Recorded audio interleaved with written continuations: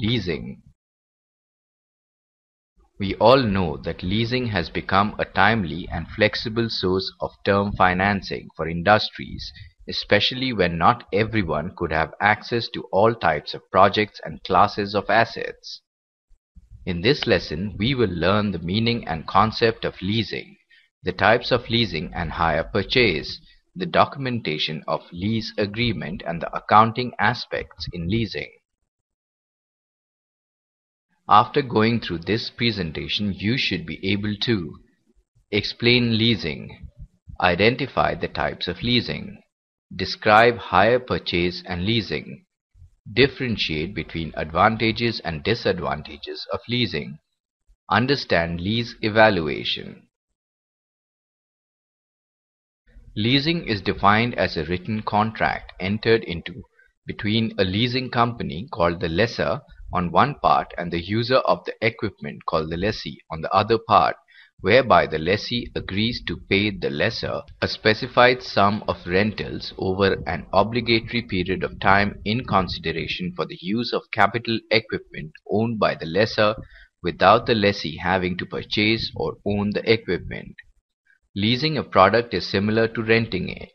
A contract lasts over a number of years, usually between 2 and 10, depending on the cost and usable life of the product, and have the full use of a piece of equipment without having to pay the full cost of the item in one go. A lease is a contract between the owner of an asset, the lessor, and the party desiring to use that asset, the lessee. Generally, leases provide for the following terms. The lessor allows the lessee the unrestricted right to use the asset. During the lease term, the lessee agrees to make periodic payments to the lessor and to maintain the asset, and title to the asset remains with the lessor, who usually retakes possession of the asset at the conclusion of the lease. The assignable guarantees and service terms are passed on to the lessee. The lessee insures the equipment and endorses the insurance policy in favor of the lessor.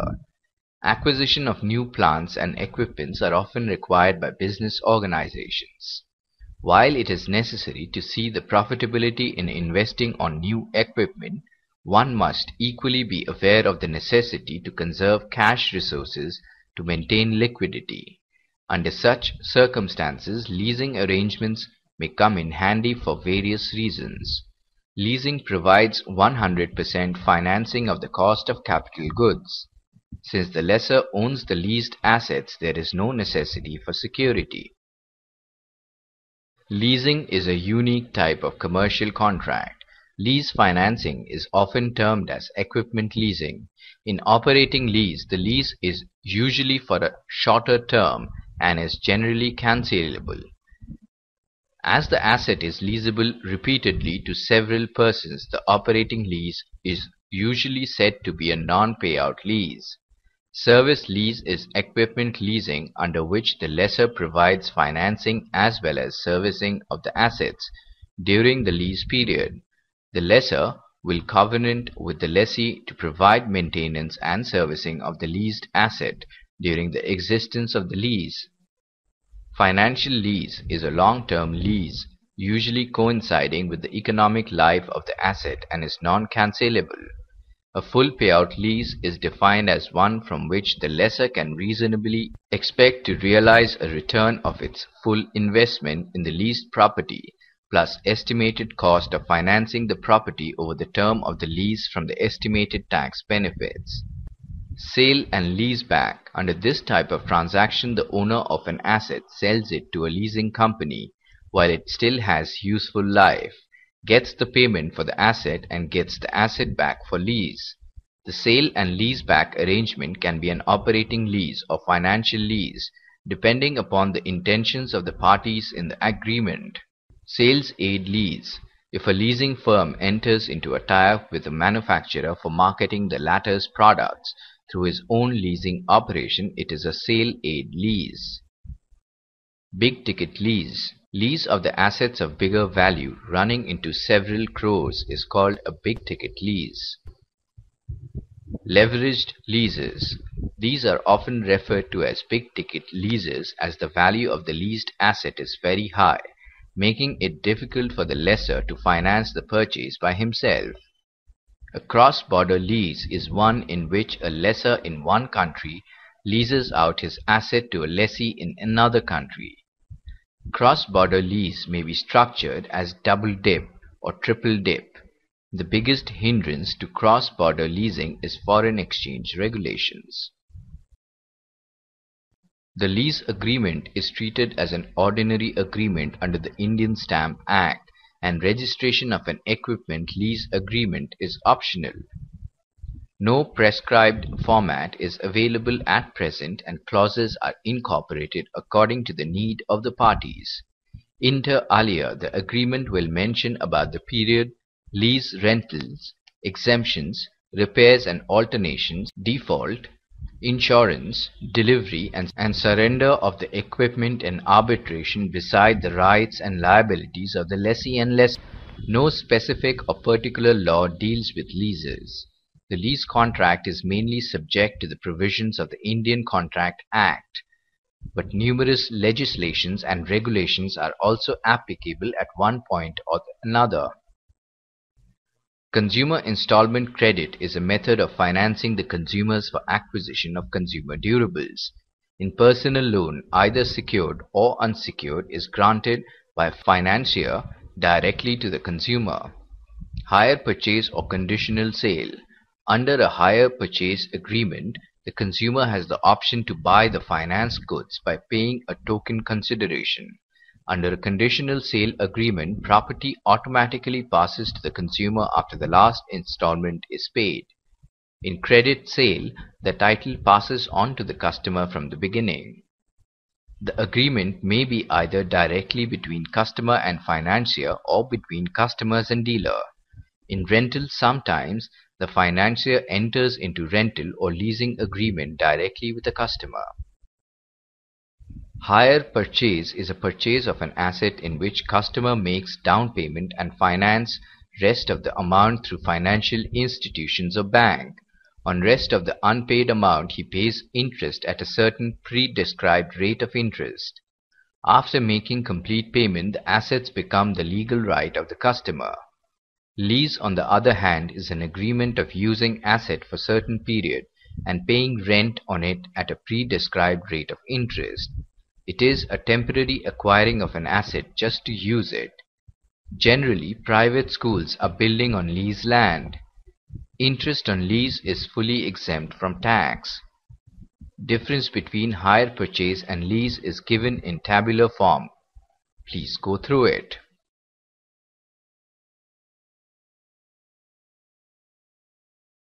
Advantages of leasing are: if an asset is needed for a short period, leasing makes sense.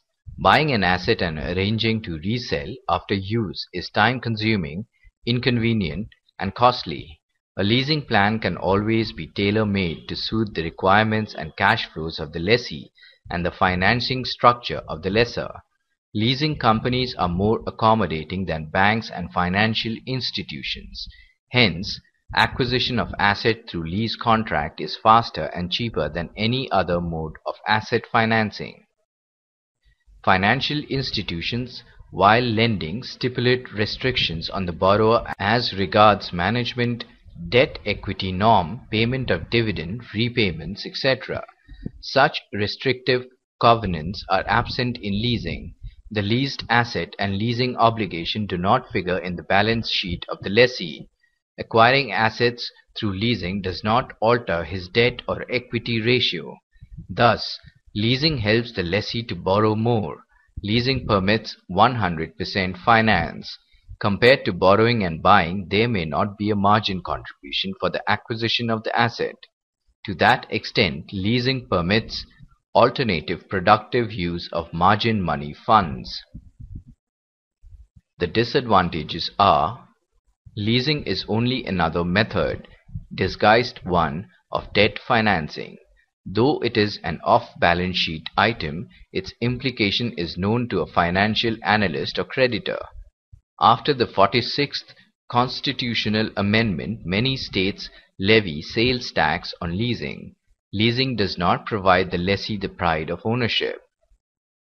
In many cases, leasing may be costlier than straight-away borrowing because the lessor is only a financial intermediary. Leased assets are not entitled to capital subsidy eligible for projects in backward areas. A leasing transaction has to be beneficial to both the lessee and lessor. Each party evaluates the transaction from his point of view and arrives at the cost-benefit analysis. There are many models to evaluate a lease from lessee's angle. Some treat leasing as a finance decision and compare the advantages of buying and leasing according to discounted cash flow technique using either net present value (NPV) or internal rate of return (IRR) method. Under NPV method, the present value of cash flows associated with the buying and leasing alternatives are independently ascertained and compared. The alternative that shows higher NPV is preferred, but the basic question is to decide the rate at which the cash flows will be discounted to arrive at the net present value. In the IRR analysis, the lessee's evaluation is based on cash flows associated with various options. Lessor's perspective. While evaluating a lease, a lessor faces a problem of whether to accept a lease plan or not, or which plan among the various alternatives to accept, or how to quote lease rates. The lessor's inflows from a financial lease are initial or security deposit, tax benefit on account of depreciation, etc. The following outflows are most perceptible in a lease deal. Purchase cost of the asset, financing cost. A lease deal entails initial outflow in the year zero on the acquisition of the asset. Lease requires no down payment and finances only the value of the equipment expected to be depleted during the lease term. The lessee usually has an option to buy the equipment for its remaining value at the end of the lease. The leased equipment itself is usually all that is needed to secure a lease transaction. A lease requires only a lease payment at the beginning of the first payment period, which is usually much lower than the down payment. The end user transfers all risk of obsolescence to the lessors as there is no obligation to own equipment at the end of the lease. When leases are structured as true leases, the end user may claim the entire lease payment as a tax deduction. The equipment write-off is tied to the lease term, which can be shorter than IRS depreciation schedules, resulting in larger tax deductions each year. The deduction is also the same every year, which simplifies budgeting. Equipment financed with a conditional sale lease is treated the same as owned equipment. Leased assets are expensed when the lease is an operating lease. Such assets do not appear on the balance sheet, which can improve financial ratios. A loan requires the end user to invest a down payment in the equipment. The loan finances the remaining amount. A loan usually requires the borrower to pledge other assets for collateral. A loan usually requires two expenditures during the first payment period, a down payment at the beginning and a loan payment at the end. The end user bears all the risk of equipment devaluation because of new technology.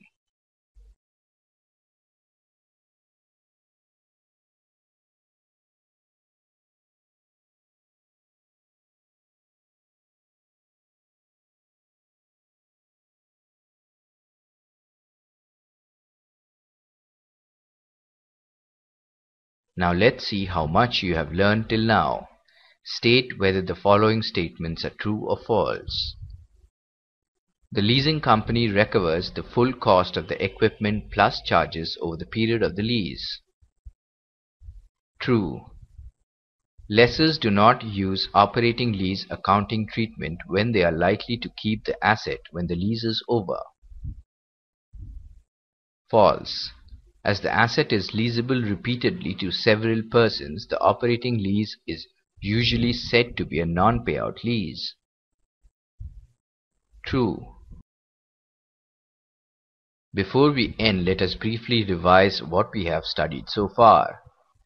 Leasing is an attractive form of financing because of its flexibility, which is why approximately one-third of all equipment acquisitions are now financed by leases.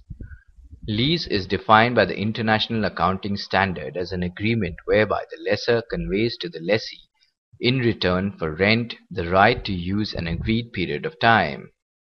A full payout lease is defined as one from which the lessor can reasonably expect to realize a return of its full investment in the leased property plus estimated cost of financing the property over the term of the lease. In operating lease, the lease is usually for a shorter term and is generally cancelable. An operating lease is a lease in which the lessor retains all the benefits and risk of ownership of the asset. Service lease is equipment leasing under which the lessor provides financing as well as servicing of the assets during the lease period. Under NPV method, the present value of cash flows associated with the buying and leasing alternatives are independently ascertained and compared. Leveraged leases are often referred to as big-ticket leases as the value of the leased asset is very high, making it difficult for the lessor to finance the purchase by himself. Under sale and leaseback type of transaction, the owner of an asset sells it to a leasing company while it still has useful life, gets the payment for the asset and gets the asset back for lease.